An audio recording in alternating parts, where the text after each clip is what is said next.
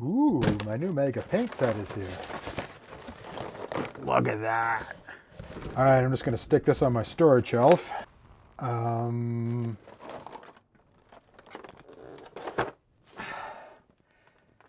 Yeah, that's gonna be a problem. Huh.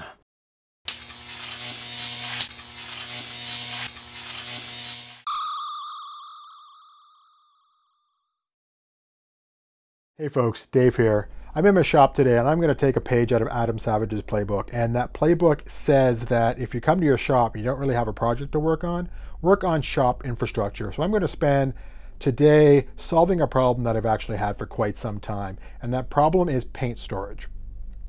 My shop is in my basement and it's fairly small and confined. There's some room for storage, but it's not a lot.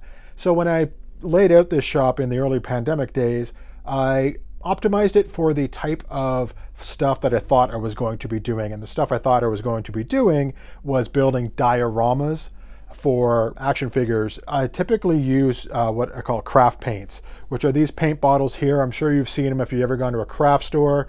I actually have a drawer that I bought specifically sized to handle this type of paint, and that actually works really well. I started getting into painting miniatures, and miniatures requires different paint. And they come in these little bottles right here. So I actually bought a few of these when I was doing dioramas because some of these small paints have unique colors that are kind of handy for some detail work.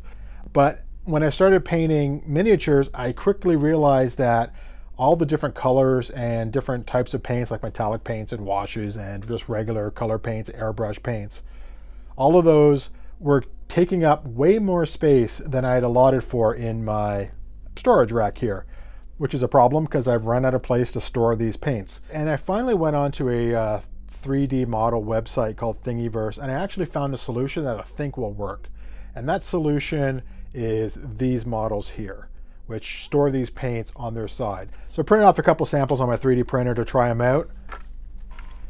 And these are the models here. They comes with a base and a series of tubes you can stack on top of them, so they're stacked on top of each other, and then the paints actually slip in pretty well in like that. So I thought, why don't I just print off as many of these as I need? Now luckily, if you look over here, I have this shelf space here that contains just a bunch of action figures and various other things, and it's really kind of a mess, and it's super dusty because we did some renovations down here and they kicked up some dust and I just haven't cleaned it up yet. So I did some measurements of this space, and I figure I can actually get 18, maybe 19 paints across the bottom and 10 rows up, which will give me 180 to 190 storage spots for paint. Probably way more than I actually need. There's another type of paint that I have which actually comes in these smaller bottles here. And what I figured I would do is I would take out 4 rows of these and print off some larger ones that are 3 wide, that is just big enough to hold the fatter paint cans. And then if I put it all together, it should all fit in roughly the same space. So I took the model for these here and I imported it into a program called Tinkercad, and I used it to enlarge the 3D file, and then I printed it off just to see how it would work. So here it is, and you can see this paint can here just slides in like butter.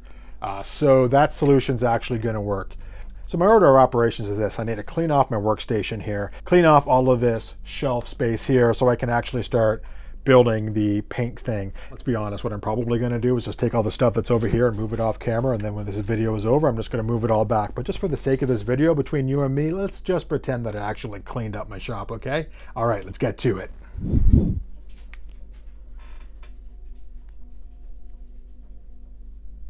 So all that's left now is the printing. Oh man, so much printing.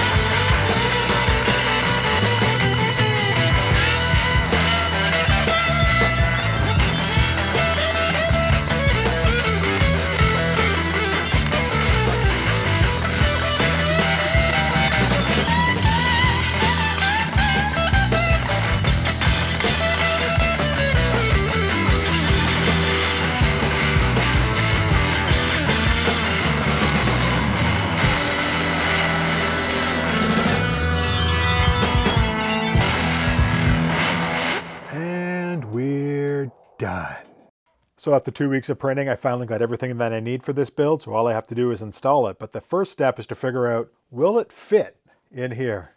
Let's find out.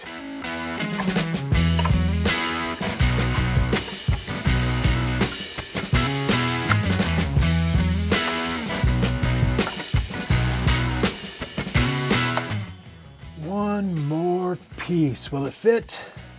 Like a glove? It's almost like I planned this. Oh wait, I did. I love it when a plan comes together, don't you? Yeah. All right, on to the next thing.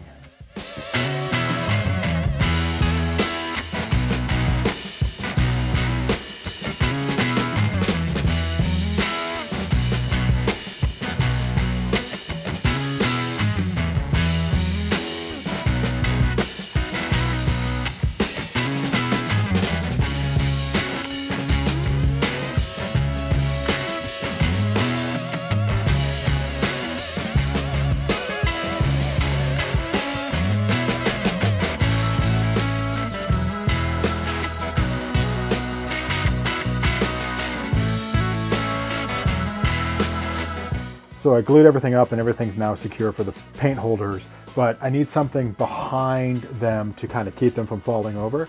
So I looked in my old store of things and it turns out I actually have the back for that shelf that I never actually used when I installed it, but I kept it around. So what I'm gonna do is slide this in the back of the shelf and this will be my backboard so I can push the paint stand up against it and everything will be nice and secure.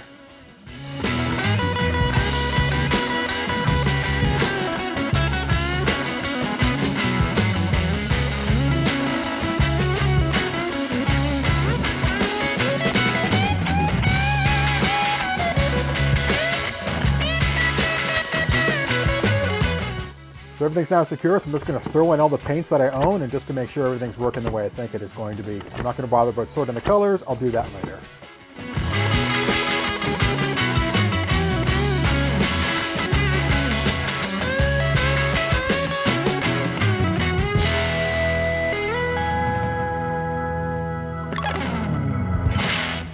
All right, it's done. So every single paint pot that I own is now in this stand and there's still plenty of room for expansion. So that's going to pay off dividends in the future. And also I can reach every single paint and return it quickly. And that's going to make painting miniatures much more convenient in the future. And if you want to see what miniatures I paint next, please hit that subscribe button to follow along. Oh, as for that unsorted paint thing, let me just take care of that right now. All right, that's it for me. Cheers.